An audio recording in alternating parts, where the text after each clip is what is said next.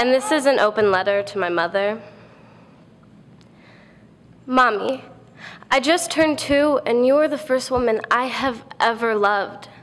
I look at you like you put the stars in the sky, and I guess for me, you did.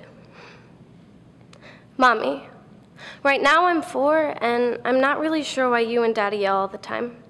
Everyone at church tells me that things will be okay, that you and Daddy will make up, but things don't really sound okay to me. They sound more like screaming and fighting. Maybe you guys will just break up. Mommy, being 6 without you is hard, but my foster parents are nice. I miss you. Can I see you soon? Mom, I'm 10 and you don't see me very much. Dad has had custody for a few years and he told the judge he has a theory. Crazy is environmental, not hereditary. I keep wondering why you don't make time for me. Mom, 12 is even harder without you, and I blame myself for the reason that you left.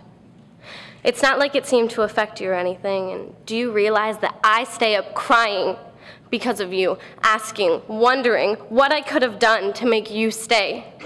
There was hardly even a warning sign. You just left.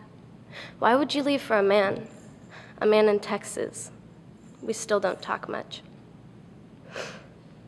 Lisa, I'm 16 now and we rarely talk. It took you $250 of my dad's hard work and the traveling time of 16 hours just to have dinner with my family. Lisa, I have defined my sexuality and you've the nerve to tell me that I am a mistake, that there is something wrong with me? You told me that it is not okay for me to love a woman, but after you, she has been the second. I look at her like she puts the stars in the sky. Mother, by the time I get married, I hope you understand.